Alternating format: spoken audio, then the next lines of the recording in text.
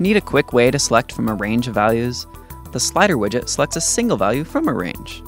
Set the required onChanged function to respond to user interactions.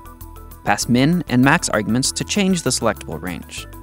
A slider with divisions will stick at certain points. Use the division parameter to set the number of points the slider will stick to. Setting the label parameter shows a label above the slider while it's being dragged. That's it. But what if you wanted to select a subset from a range of values?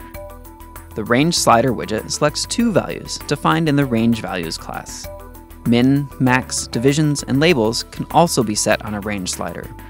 If you want your iOS users to feel at home, you might want to use a CupertinoSlider. You can even create an adaptive slider that shows either a Cupertino or material slider based on the platform.